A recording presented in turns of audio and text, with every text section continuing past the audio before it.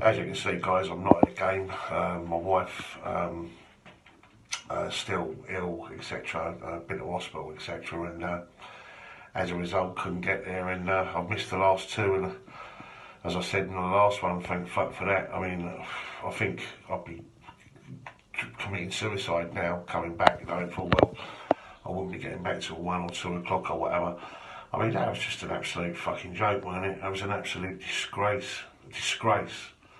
I mean, we've shipped 7 goals against Bournemouth and Watford.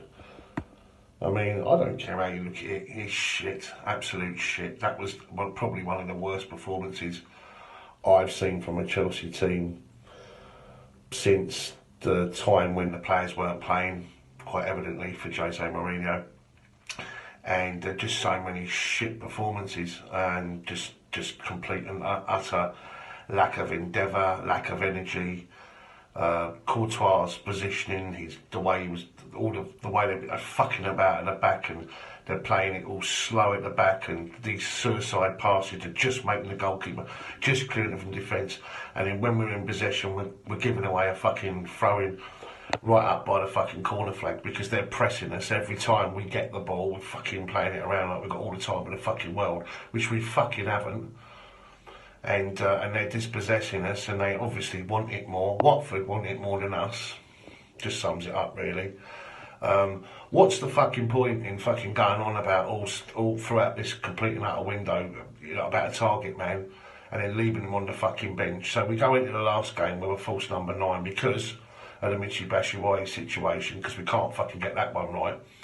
And we send him off to Dortmund, which, by the way, he goes and gets 2 goals in his first game. Okay, fair enough. We buy Olivier Giroud, and then we leave him on the fucking bench. Fucking ridiculous. Absolutely fucking ridiculous.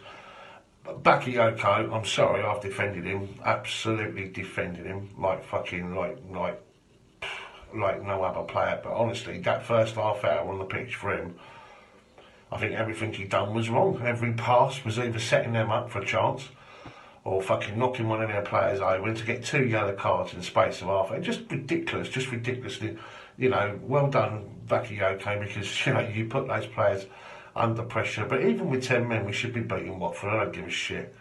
They're decent enough, good enough players there, and just didn't want it enough. And you know, I've got to be totally honest with you. I thought Watford were really good for that tonight. Thoroughly deserved it. Well played to Watford. Not taking anything away from you. You played great. But we are our own enemies right now. Shit within 7 goals against mediocre opposition. Let's be honest. And we're not going to get in the top 4 at this rate. We really aren't. And I really am now starting to think now that something sinister is going off behind the scenes, and we've got another fucking situation what we had 2 years ago. Because it just doesn't, none of it fucking feels right now. And Antonio Conte's fucking body language looks shit. He looks angry, looks pissed off, looks upset. Players don't look fucking animated at all. They all look like they're pissed off. David Luiz, fall out with him. Fell out at the start of the season with fucking Diego Costa. Look, do you know what? I love fucking Antonio Conte. I love his passion. I love everything about him. Where's that gone? Where's it fucking gone? It's gone. It's disappeared. Where's it gone? You know, listen, I mean, if this is a bad season, and right, top 4, still in the Champions League, semi-finalists of the League Cup, FA Cup, darling, but I think it's kind of painting a bit of a false picture, to tell you the truth, because I think this Premier League is a shit league. I think it's a shit league with, you know, a couple of decent clubs, if that. If you can cast your mind back, right, to 2008, you think of the Man United side, you had players in the Champions League final: Rooney, Tevez, Ronaldo, Ferdinand, Vidic, just good great players. Schmeichel, blah, blah, blah. Look at us with Ballack, Drogba, Lampard, younger Lampard, Ashley Cole, Cech, Essien. If you remember Liverpool, they had, you know, like Torres, and they really good players, like, you know what I mean? And you know, top 4 English sides, just high quality. Arsenal, Pires, Lundberg, Henry, Bergkamp. you know, darly-darly-do, and you look at it now, like, and you look at those clubs, and maybe they've got one world-class player, maybe two. I think Man United have probably got a couple now. Now they've got Sanchez, like De Gea rather, and possibly Pogba. We've got Hazard, possibly Courtois, you know, but I don't think it's a particularly strong league right now, and I think we are just an average side, and unless we sort this out, we're going to get absolutely fucking pinged by Barcelona, absolutely pinged in the Champions League. And I could be flying out there for the second leg just to go and visit the town because it's fucking over, you know.